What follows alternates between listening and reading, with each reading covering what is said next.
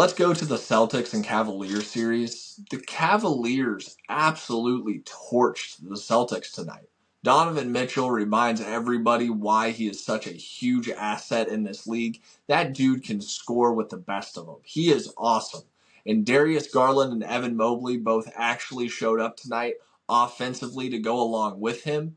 And this is the mix that the Cavaliers have been waiting for. Mitchell, 29 points. Mobley, 21 points. Garland only has 14, but extremely efficient with those 14 points. And Karis LeVert, 21 off the bench, exactly what the doctor ordered for the Cleveland Cavaliers. They played really well tonight. And Cleveland should be able to score with anybody. They have that kind of talent. It just never clicks. That Donovan Mitchell-Darius Garland pairing never clicked. Mobley might finally be finding some offensive game here. I think that's credited to Jared Allen being hurt to where he's the lone big on the floor. He has a little more space to operate 10 foot and in where he likes to operate from. His outside shot has not come along as much as the Cavaliers hoped it would. But I think Mobley is kind of finding his groove, being the only big on the floor for the Cleveland Cavaliers. The Cavaliers have the pieces. It just hasn't looked right all year long, even though they're the 4 seed. They beat up on a lot of bad teams. I think they had an almost perfect record against like the bottom 8 teams in the league, and that really helps your record. That really helps your seeding a lot. But the Cavs kind of made it all click together tonight. I'm not sure they'll be able to do it again because it doesn't happen often, but they looked really good. Boston tonight, it's just very obvious that they do miss Kristaps Porzingis. Everybody thought this would be an easy series, and it still might be, even without Kristaps Porzingis. But Kristaps really controls the middle for this team. He really helps them out defensively, and then he is such a mismatch offensively. I'm sure Mobley would be able to cover Porzingis about as well as anybody else in the league in this series in particular, but he is just such an advantage whenever he gets a mismatch and such a weapon offensively that really helps open up everything else if he's in the middle or if he's pulling everything away, being a big that can shoot, pulling Mobley away from the basket. Kristaps would be huge in this series, but he's not there, and Boston needs to step up and win this one anyways and get enough rest to where they can take on New York or Indiana. That's right, have not given up on Indiana. Not a great plan. Tatum and Brown both only go 7 of 17. That's not fantastic shooting percentage. This is the kind of game where you would like to see Jason Tatum prove he has some Mamba mentality in him and really take over and say, no, guys, we are not losing this game at home. Climb on my back.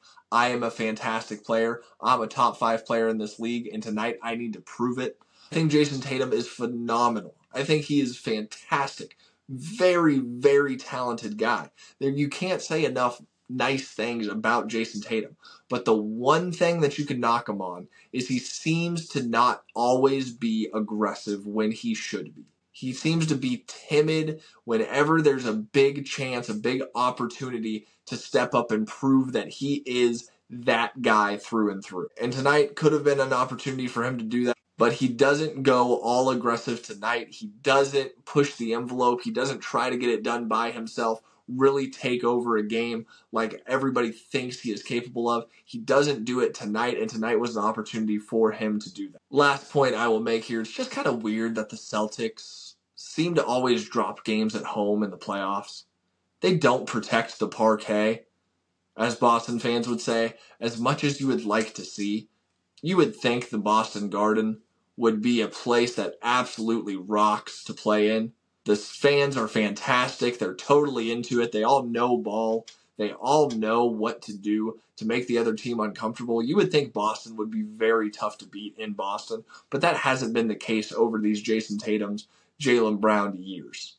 So it's just kind of weird, something to watch. If the Cavaliers get one of these next 2, and we go 2-2 heading into Game 5, it's anybody's series. Because all the pressure would be on the Boston Celtics. They're the number 1 seed. They're the ones that had one of the best point differentials in league history throughout the regular season. They're the ones that have been talking a lot of smack.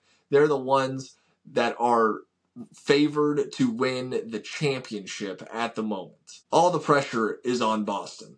And if they come out flat in Game 3 and Cleveland gets another one, it is game on. I would love to see Boston get in a real series, and let's see what this team is really all about, because they have just destroyed everybody throughout this entire year. I would like to see Boston in a bunch of crunch time games to see how they respond, see if they're really ready for this moment. Because if they can't go win a championship this year, whenever the Eastern Conference is weak and banged up and it should be kind of a cakewalk to the finals, and then Denver is struggling, and you're going to play either a young OKC, a young Anthony Edwards and Timberwolves team that would have no finals experience, or a Mavericks team that has no finals experience, has not gotten to that level of success. Again, Denver's down 0-2. Maybe they come back. But Denver goes down in a very weak East. If not this year, then when for Boston? So Boston needs to figure this out. Boston needs to tighten it up defensively. They need to make it happen without Porzingis and buy themselves time for Porzingis to come back in the Eastern Conference Finals.